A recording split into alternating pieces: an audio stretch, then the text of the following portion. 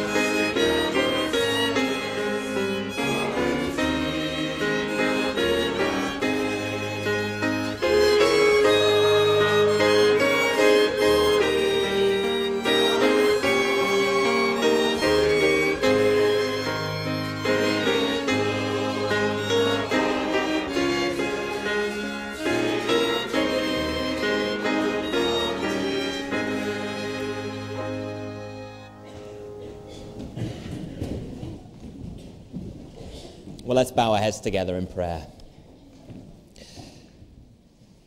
Our Lord and Father, we draw near your throne this morning, reminded by the words we've just sung of who you are and what a thing it is to come into your presence together. You are the maker of heaven and earth, and all creation, visible and invisible, displays your glory and might. You're the Father of our Lord Jesus Christ, begotten before all worlds, God of God, and light of light, and one with you. And yet this, Lord Jesus, eternal God, stooped down from heaven in time and space for us men and our salvation. He took on flesh, was crucified, suffered and was buried. And on the third day he rose again according to the scriptures. He ascended into heaven where he sits at your right hand, and one day he shall come again in glory to judge the living and the dead, and his kingdom shall have no end. And you, Father, are the sender of your Holy Spirit, the Lord and giver of life, who spoke by prophet and apostle, that though cold in heart and dead in sin, we might know you. We marvel, Lord, and rejoice that through your Spirit you would bring us into the life and the love you share with your Son. And so we ask that as we open the Scriptures this morning, looking back to the triumph of the Lord Jesus and looking forward to his coming again in glory, you would send that same Spirit to speak life-changing words today. Almighty God, give us grace to cast away the works of darkness and put upon us the armor of light now in the time of this mortal life in which your Son Jesus Christ came to visit us in great humility, so that on the last day when he shall come again in his glorious majesty to judge both the quick and the dead, we might rise to the life immortal through him who lives and reigns with you and the Holy Spirit, now and ever. Amen. Well, let me give you a very warm welcome to the Tron Church this morning. It's lovely to have you with us, especially if this is your first time visiting us. This morning, our senior minister is away, helping out with a gospel partner church, so it's a real pleasure to have Bob Fyall preaching again.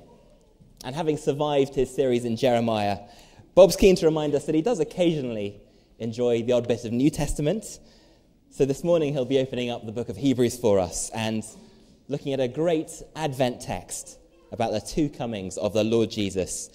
Before we read it, though, just one or two notices this morning. Firstly, congratulations are in order to our member Donnie Campbell, who's got himself engaged to an Edinburgh girl, Rachel Miller. I'm sure you'll be looking out for Donnie and Rachel and praying for them as they bridge the Glasgow-Edinburgh divide. It's lovely also to welcome back Charles and Anne Alford, who finally arrived home from Chingelo School in Zambia, where they've served for many years. I'm sure they'll be excited about starting a new phase of ministry here with us, but also looking back to the work they've left behind. So do be praying for them as they settle into new roles in Glasgow and back into the fellowship. And lastly, you'll have noticed that our Christmas leaflet was on your seats this morning.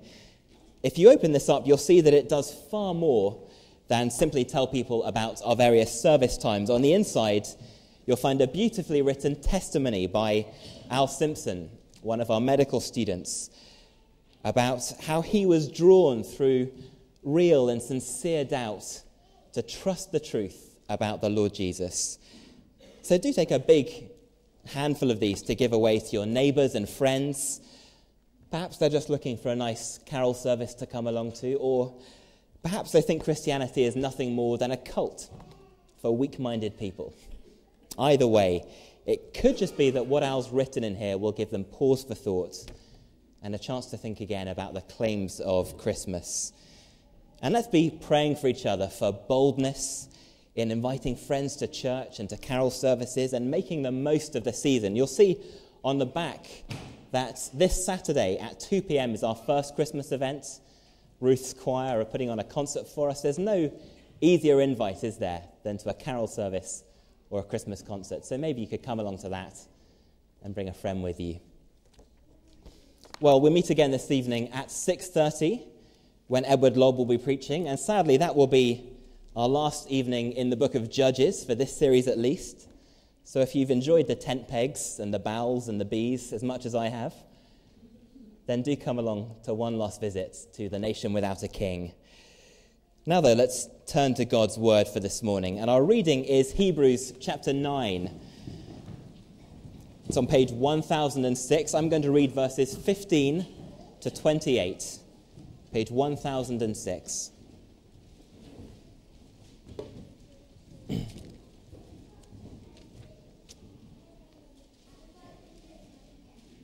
Hebrews chapter 9, verse 15. Therefore, he is the mediator of a new covenant, so that those who are called may receive the promised eternal inheritance, since a death has occurred that redeems them from the transgressions committed under the first covenant. For where a will is involved, the death of the one who made it must be established. For a will takes effect only at death, since it's not in force as long as the one who made it is alive. Therefore, not even the first covenant was inaugurated without blood. For when every commandment of the law had been declared by Moses to all the people, he took the blood of calves and goats with water and scarlet wool and hyssop, and he sprinkled both the book itself and all the people, saying, "This is the blood of the covenant that God commanded for you." And in the same way he sprinkled with the blood both the tent and all the vessels used in worship. Indeed, under the law, almost everything is purified with blood, and without the shedding of blood, there is no forgiveness of sins. Thus, it was necessary for the copies of the heavenly things to be purified with these rites, but the heavenly things themselves with better sacrifices than these. For Christ has entered not into holy places made with hands, which are copies of the true things, but into heaven itself, now to appear in the presence of God on our behalf. Nor was it to offer himself repeatedly, as the high priest enters the holy place every year with blood not his own. For then he would have had to suffer repeatedly since the foundations of the world. But as it is, he has appeared once for all at the end of the ages to put away sin by the sacrifice of himself. And just as it is appointed for man to die once, and after that comes judgment, so Christ, having appeared once to bear the sins of many, will appear a second time, not to deal with sin, but to save those who are eagerly waiting for him. Amen. And may God bless to us this, his word.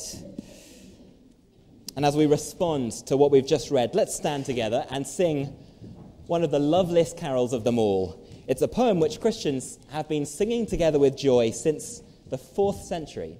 Isn't that breathtaking? Of the Son who is eternally begotten of the Father's heart of love. Number 371, of the Father's heart begotten.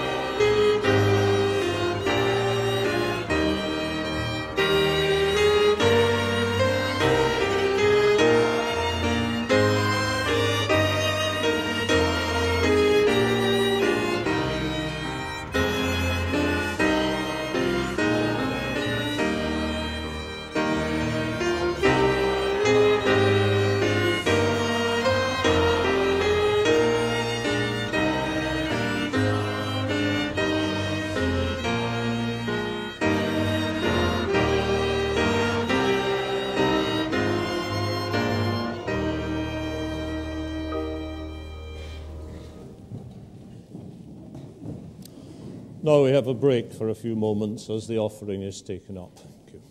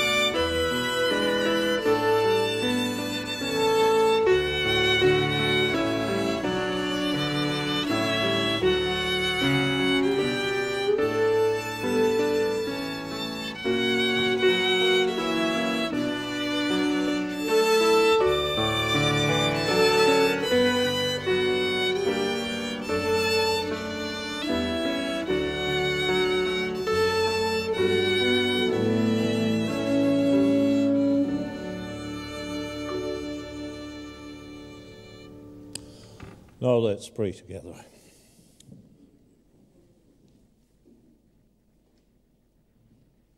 In the beginning was the Word, and the Word was with God, and the Word was God. He was in the beginning with God. And the Word became flesh and dwelt among us, and we have seen his glory. Glory as the only Son from the Father, full of grace and of truth. Father, how we praise you for the light that came into the world, for the light that shines in the darkness, and the darkness has never been able to quench it. And how dark our world is, Lord, as we look around.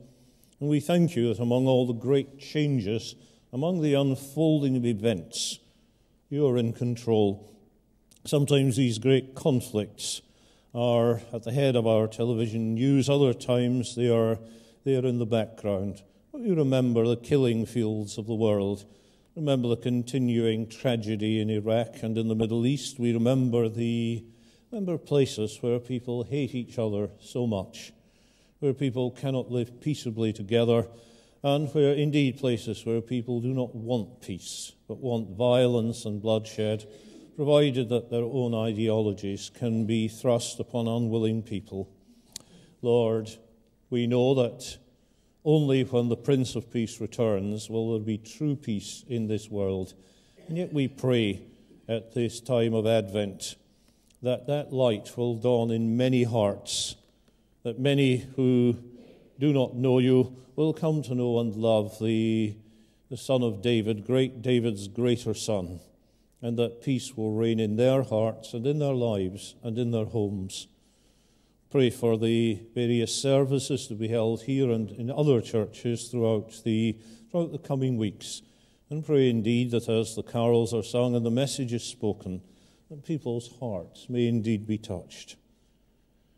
And Father, we pray for our fellowship here. We pray for Willie helping out at one of our partner churches, and pray that experience will be a blessing. Thank you for Charles and Ann Alford joining us. We thank you for the fellowship we had with them a year ago when they were here, and now that they are coming to settle, we pray, Lord, that in these early days they will find settling down a comfortable and blessed experience.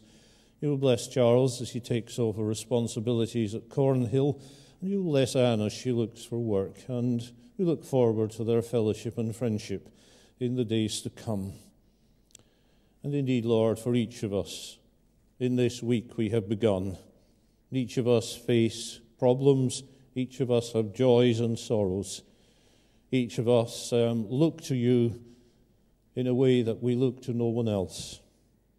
And so we pray, Lord, who alone can order the unruly wills and affections of sinful people, grant to your people that we may love what you command and desire what you promise, that amid the many changes of this world, our hearts may be fixed where true joys are to be found, through Jesus Christ our Lord. Amen.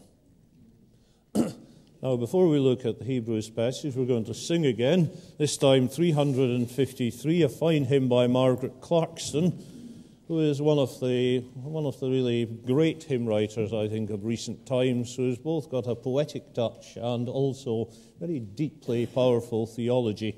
353, earth gave him no welcome, no shelter, no home. He slept in a stable. The inn had no room. Number 353.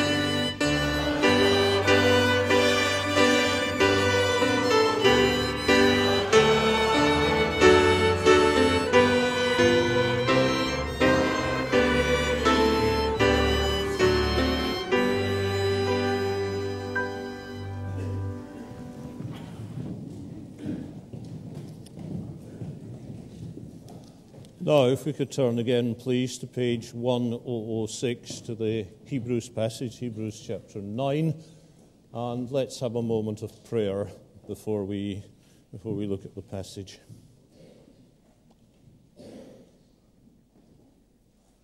Father, as we turn from the praising of your name to the preaching of your word, we ask that you will take my human words with all their limitations, that you will use them faithfully to unfold the written word, and so lead us to the living word, the Lord Christ himself, in whose name we pray.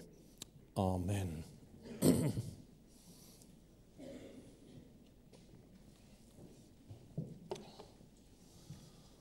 Man shall live for evermore because of Christmas Day, says the carol. No, he won't, says the Bible. He'll live forevermore because of Calvary, because of the resurrection, because of the ascension, because of the sending of the Spirit and the coming of the Savior on the last day. We must not separate the two comings. We must not divorce Christmas from the rest of the story as if it had nothing to do with the big story. It's hugely significant, of course. These stories in Matthew and Luke of the coming of the Savior are among the most beautiful, moving, and powerful stories in the world. But when the early church celebrated the season of Advent, it wasn't primarily as the build-up to Christmas. It was rather a reminder that the coming to Bethlehem pointed forward to the coming in the last days, which will culminate in the Prince coming to reign. At the first coming, the young Prince of Glory landed incognito behind the enemy lines, met the serpent dragon of Genesis 3, and gave him a deathly blow. But that was only the first part of the process, if you like. And when he comes again, as we've just sung, he will not be coming incognito. He will come in glorious majesty. And my title today is Coming in Great Humility and in Glorious Majesty. That's taken from the words of the great English reformer, Archbishop Cranmer, in his Advent Collect, which Rupert used in his opening prayer, which talks about our Saviour coming in great humility and on the last day, coming in his glorious majesty. And we're going to look at this Hebrews passage, particularly the last few verses, which focus that very powerfully. This is not the beginning of a series, though I'm hoping to begin a series on Hebrews in the Sunday evenings of the new year. Some people, as Rupert says, wonder if I know there is a New Testament in the Bible, and this is a helpful reminder that I do. Although I suspect when we start on Hebrews, it will be the same as what happened with Revelation a few years ago. You'll end up thinking Revelation is in the Old Testament and Hebrews. By the way, I wish, this is never going to happen, I wish I could persuade people to call this book the Scriptures. That great expositor, Alec Motyer, said, if you'd said to Jesus, what do you think of the Old Testament? He'd have looked puzzled for a moment and then said, oh, you mean the Scriptures. But I don't know why you call them that. Anyway, this is bringing together the great event of the coming in great humility to Bethlehem and the coming in glory at the end of time. Hebrews is a book about the last days. It begins, God, who spoke to our fathers by the prophets, as in those last days spoken to us in his Son. And the last days is the whole period between the comings. I want to ask two very basic questions. First of all, why did he come the first time? And secondly, why will he come again? We're going to particularly concentrate on the last few verses of the chapter. We had to read quite a bit more in order to give it context, but I'm going to concentrate particularly on verses 23 to 28. Why did he come the first time? Now, there is no book in the New Testament that shows more how staggeringly new this event was as God invaded time and space. This is not a prophet. This is not a messenger. This is not an apostle. This is God himself becoming human. And yet, no book shows us more powerfully how it fulfilled the Old Testament, how it fulfilled the Scriptures, how we cannot fully appreciate what Christ did if we confine our reading and thinking to the New Testament. The background of this passage here is the Day of Atonement in Leviticus 16. Christ entered, verse 24, not into the holy places made with hands, but into heaven itself. Now in the book of Leviticus, chapter 16, we read about the Day of Atonement, which was essentially a kind of spring cleaning almost. All the sins of the year brought and laid before the Lord by the high priest as he went into the most holy place, the Holy of Holies, the third division of the tabernacle and then the temple. Only he was allowed to enter it, and only once a year. And he made atonement there with the blood of bulls and goats for his own sins and for the sins of the people. There would be anxious moments as the people waited for the high priest to reappear. After all, his two sons, if you read the earlier part of the book of Leviticus, had barged into the holy place, the most holy place, offered what was essentially Egyptian sacrifices, and were destroyed for their arrogance and their impiety. So you see, until the high priest emerged, there was no guarantee God had accepted, that God had forgiven their sins. He had to do it every year. Aaron, his successors, year after year, century after century. But Christ did this once for all. This is one of the great words of the letter of the Hebrews, once for all. So, three things then about his first coming. What did he do when he came the first time? The background, I say, the great Day of Atonement. And the first thing, if we look at verse 23, puzzling and difficult verse. Thus it was necessary for the copies of the heavenly things to be purified with these rites, but the heavenly things themselves with better sacrifices than these. Christ came the first time not just to save souls. He did, and that is wonderful and glorious.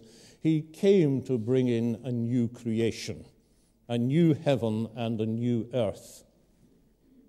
Why? You see, it was when on the Day of Atonement, the tabernacle itself and the altar had to be purified. Aaron himself had to have his sins forgiven. But it seems to be at least part of the point of this difficult verse is that the heaven itself had been afflicted by man's sin. Remember, biblical history revolves around two representative figures, Adam and Christ, and Paul in particular brings this out quite clearly in Romans and in Corinthians. When Adam sinned, not only did he and all of us become subject to death, but creation was under the curse. Creation was groaning, as Paul says. So when he comes, when he came again, and when he came the first time, when he comes again, he is going to restore Eden, remove the curse and restore Eden. There may be a hint as to what this puzzling verse means in the book of Revelation, chapter 12. In that chapter, Satan is cast out of heaven because of the victory of Christ on the cross.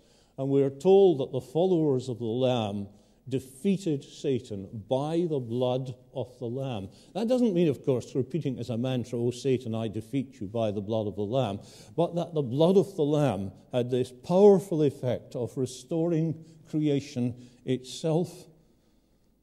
So you see, it's nothing how big a thing it is. How big a thing Christmas is. It's not just about lowly cattle sheds and shepherds and so on. It's about the beginning of the restoring of creation. I'm always slightly amused when I read the last chapter of Hebrews, and he says, "I have written to you only a short letter."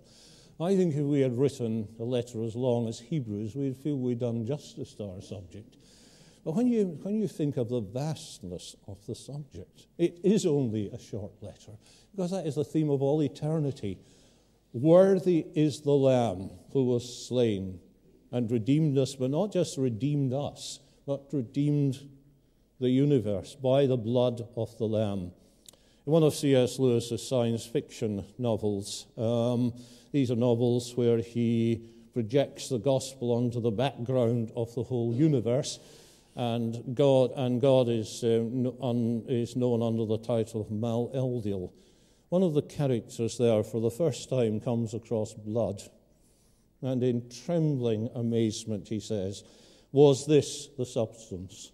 with which Mal Eldil redeemed the worlds. See, it's not just redeeming us, it's redeeming the worlds. That's the first reason he came, put away, not just saving souls, but new creation. The second reason, of course, is the obvious one, to put away our sin. We are told, verse 26, he appeared once at the end of the ages to put away sin by the sacrifice of himself. And then in verse 28, not to deal with sin. Sin is what separates us from God. Sin is what would prevent us entering the new creation. Nothing that defiles shall ever enter the holy city, says John at the end of the Bible. Now, put away doesn't mean brushing under the carpet. Putting away means getting rid of. The psalmist says, as far as the east is from the west, so far has he put our sins away from us. That means an infinite distance, of course. There is no geographical point called the east and another one called the west. So when God forgives us, he completely removes our sins. Not just our guilt, but the sinful nature. Now, of course, that does not mean we become perfect. And John reminds us, if we say we have no sin, we deceive ourselves, and the truth is not in us. But if we confess our sins, that has to be done daily. There will never come a time on earth when we do not have to confess our sins. And that is what began when Jesus came to Bethlehem, but not just to Bethlehem, as I say, not just Christmas Day, it's Easter Day as well, of course. Trace we the babe, says one of our carols, who has retrieved our loss from his poor manger to his bitter cross. And that goes on to talking about singing with the heavenly hosts in the days to come. He's put away our sin.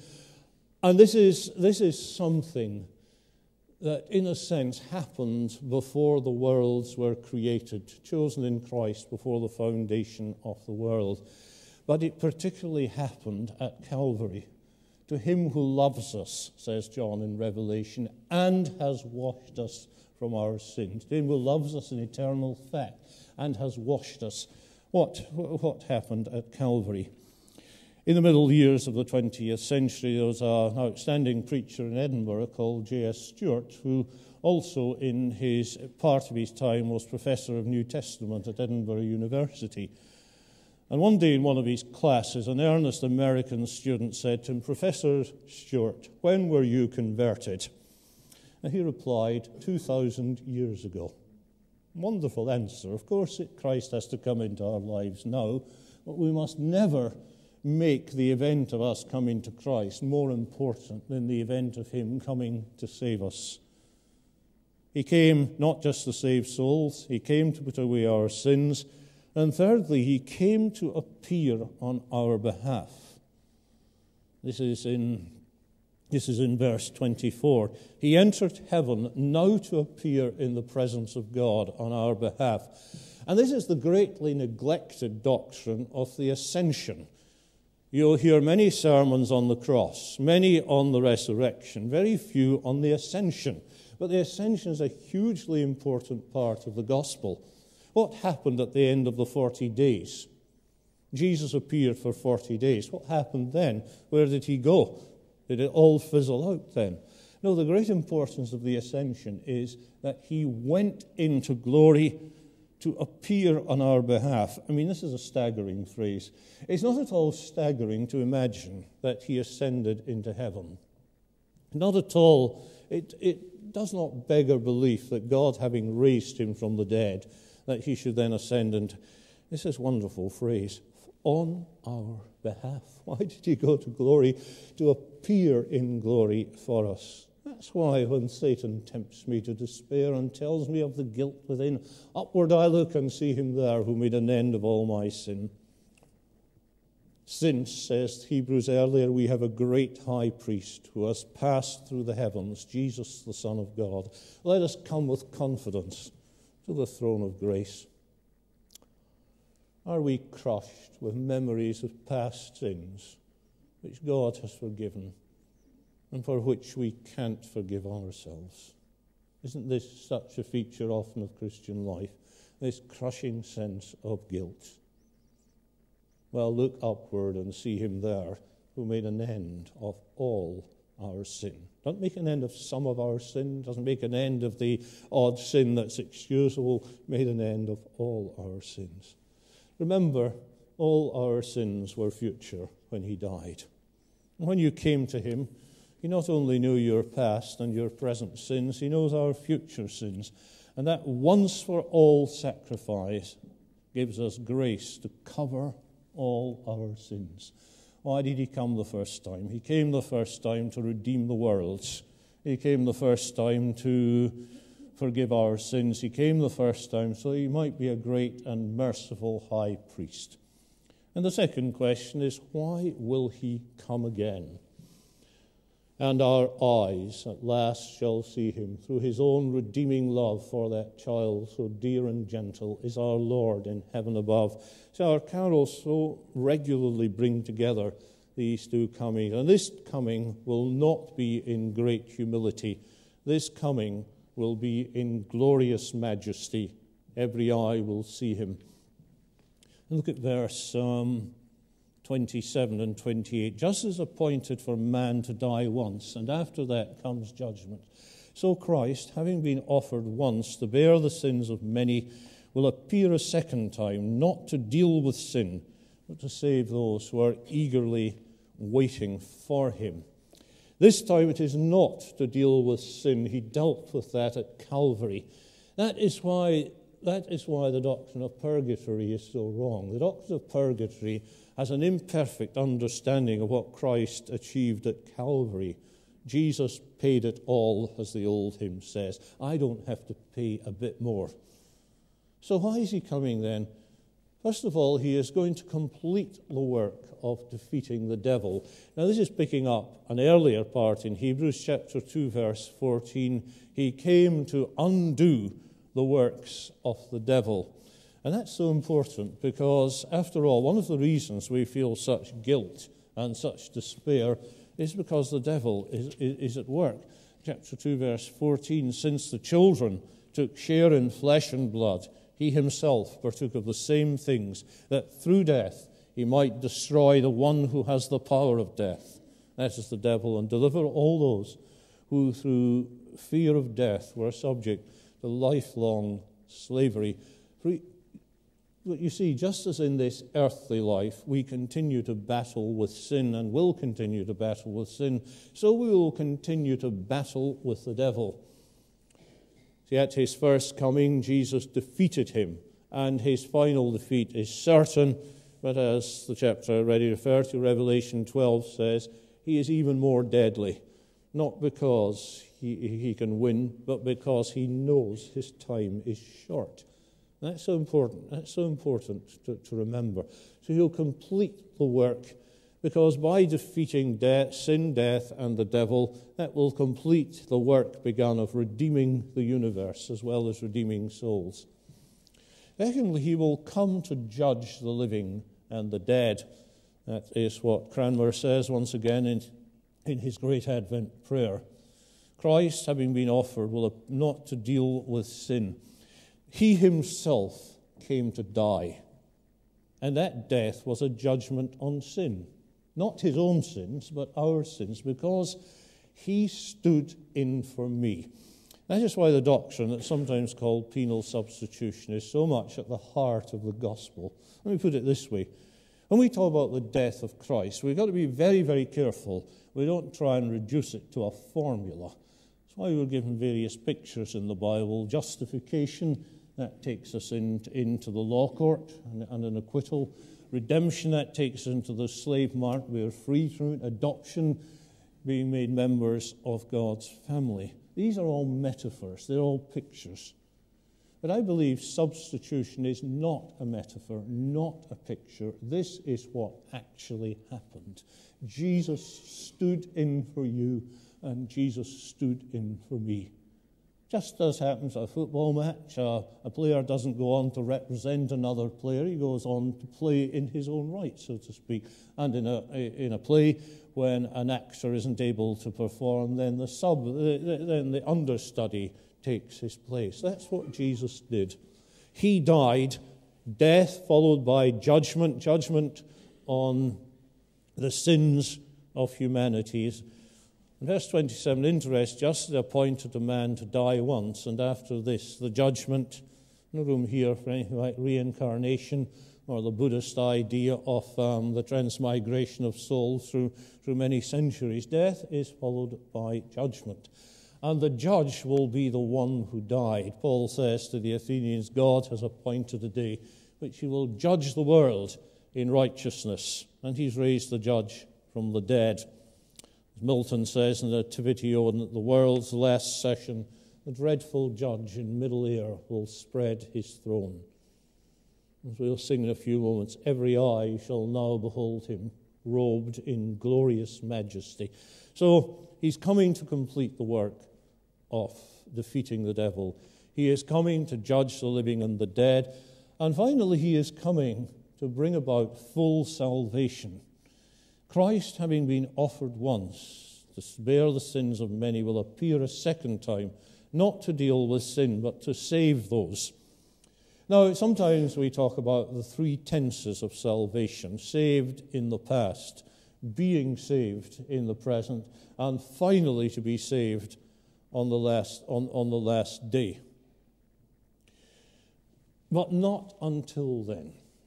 And I think that saves us from two errors. First of all, expecting too much in this world. Some people, the kind of prosperity gospel and its offshoots, that because Christ has saved us, Christ wants us to be happy, Christ wants us to have plenty of money, Christ wants our families to be beautiful, intelligent, a credit to us, Christ wants, this, that, and the next thing.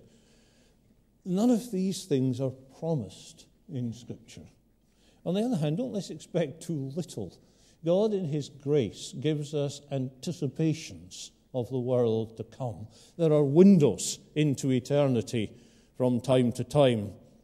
Now, C.S. Lewis said, God gives us some pleasant holidays and wonderful resting places on our journey, but never allows us to mistake them for the real thing. So it's full salvation, the full likeness of Christ. When we see him, we will be like him, for we shall see him as he is. What about those who are eagerly waiting for him? It's a bit alarming, isn't it?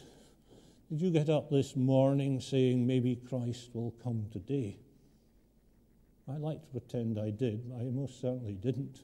I got up thinking, what a dark, cold morning it is. Now, Christians often in an earlier generation would talk that way. But I think the problem about that is it's placing too much emphasis on our feelings. You see, very often we don't feel that Christ came the first time. Very often we don't feel he died for our sins. Very often we don't feel that he rose again or is coming. I think the point of this is much more those for whom this is the goal of their lives, those who believe that the final verdict is not given in this world, that the final reality of our salvation is yet to come. There will be moments, of course, when people do look forward to the coming of Christ. But I think it's far more to do with this settled conviction, because this is what keeps us going in the Christian life. The fact that there is a goal. You can put up with an awful lot if you know that things are going to work out in the end, and not just a vain hope, everything will be just fine, but another event. Remember the gospel story centered around events, the coming at Bethlehem, the death on Calvary, the resurrection on the third day, the ascension to heaven, the sending of the Spirit, and the coming for which we look. Not primarily feelings then, but the goal to which we are looking. And to quote Cranmer once again as we finish, so that when he shall come again in his glorious majesty, we may not be ashamed before him at his coming. Amen. Let's pray.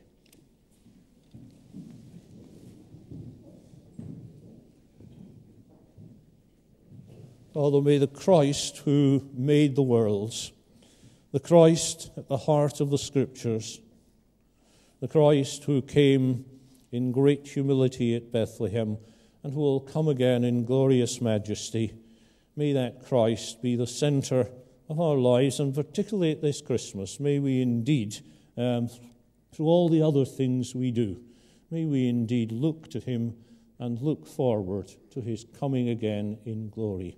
And we ask this in his name. Amen. Now, in a moment or two, we're going to meet around the Lord's table. This is open to all who love the Lord Jesus Christ, and we invite everyone to share with us around the table. When the bread and wine is being passed, if you'd rather not take it, please don't feel embarrassed. Just simply pass it on to the person beside you. We're going to sing two verses of a hymn before communion. We're going to sing the great Advent hymn of Wesley, 511, which brings together the comings. Lo, he comes with clouds descending, once for favoured sinners slain. We'll sing verses 1 and 2 of this. Once we've sung this, will you please take your seats, because we'll be going straight into communion after that. 511, verses 1 and 2.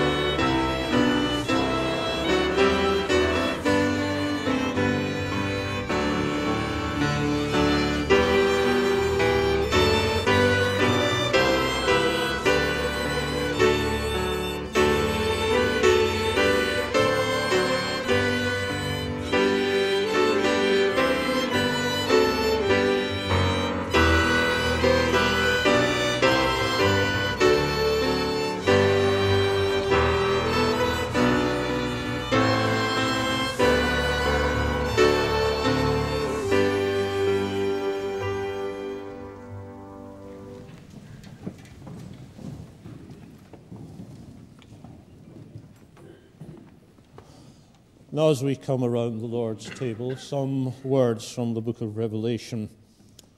John, the disciple whom Jesus loved, exiled in old age on Patmos, sees a glorious figure and hears his voice. He writes this: "Then I turned to see the voice that was speaking to me, and on turning I saw 7 golden lampstands, and in the midst of the lampstands one like a son of man, clothed with a long robe, and with a golden sash around his chest. When I saw him, I fell at his feet as though dead. But he laid his right hand on me, saying, 'Do not be afraid. I am the first and the last. I am the living one. I died, and behold, I am alive for evermore. And I have the keys of death and of Hades. And John also writes, Behold, he is coming with the clouds, and every eye will see him, even those who pierced him, and all the tribes of the earth will wail on account of him. Even so, Amen. I am the Alpha and the Omega, says the Lord God, who was and who is to come, the Almighty. So as we have fed on Christ in the Scriptures, now we feed on him by faith in bread and wine. So let us pray.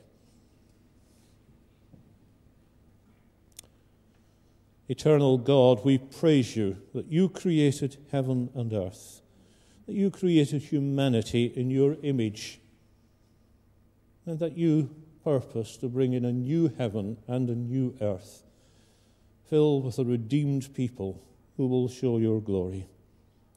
Even when we went our own way, you sent prophets and messengers to call us back to you. Finally, you came yourself in your Son, the Lord Jesus Christ, one with you, who became one of us and is one of us still. We praise you for his birth in great humility, for his life anticipating the new creation as he healed the sick, as he forgave sins, as he freed the oppressed, and even stormed death's citadel itself. We praise you for his death, that once for all sacrifice, which can never be repeated, and to which nothing can be added. For his resurrection and his defeating of the powers of death, for his ascension into glory, for his sending the Spirit, and the sure promise of his coming again in glory. We come to this table as sinners. Almighty God, to whom all hearts are open, all desires known, and from whom no secrets are hidden, cleanse the thoughts of our hearts by the inspiration of your Holy Spirit, that we may truly love you and worthily magnify your holy name through Jesus Christ our Lord. Amen.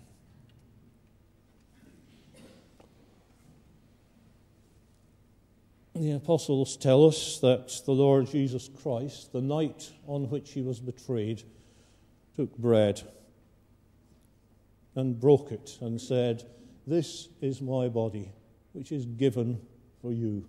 All of you eat it." In the same way, he took the cup and he said, "This cup is the new covenant in my blood, which is shed for many for the forgiveness of sins. All of you drink it." And the Apostle Paul tells us, whenever we eat this bread and drink this cup, we proclaim the Lord's death until he comes.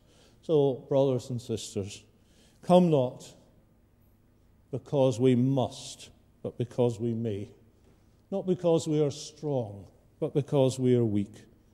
Come because we love the Lord a little and want to love him more. But above all, let us eat and drink because he loves us and gave himself for us. Now, our usual custom here is when we receive the bread to eat it as we receive it, but to keep the cup, and we'll all drink together.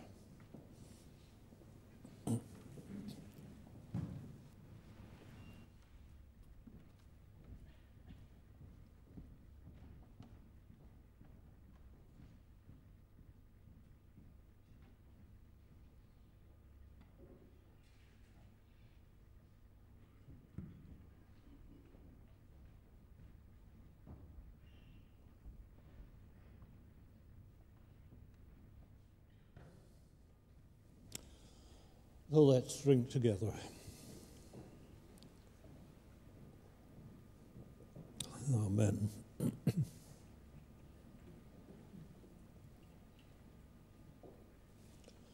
Well, let's pray. Father, you have fed us today on Jesus Christ, the bread of life, as he has come to us in the words of Scripture and in bread and wine. Many of us have had the privilege of sitting round his table many times over the years. some perhaps more recently, perhaps even someone here for the first time. And at this moment, too, we thank you for all those, many of whom we know and love, the great cloud of witnesses who once sat around your table on earth and now rejoice with you around your table in heaven, and with whom, in this Lord Jesus, we are forever united. And so we praise you, Lord, and as we look back and look up and look forward, we echo the words with which the Bible ends, even so, come, Lord Jesus. Amen. Now we finish our service by singing the final three verses of 511, verse 3 in particular, carrying on very fittingly from the Lord's table, those deep wounds of cross and passion still his dazzling body bears. And verses 3 to 5 of 511.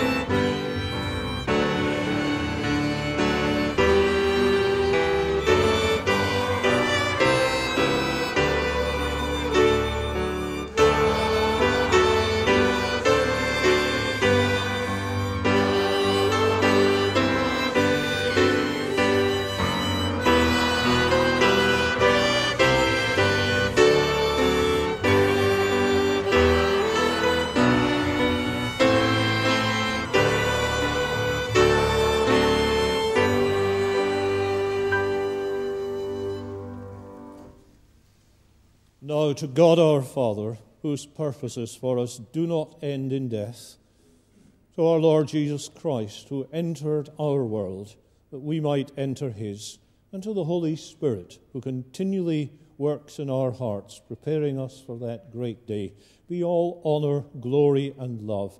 May their power surround us, their grace sustain us, and bring us in the light of grace to the light of glory. Amen.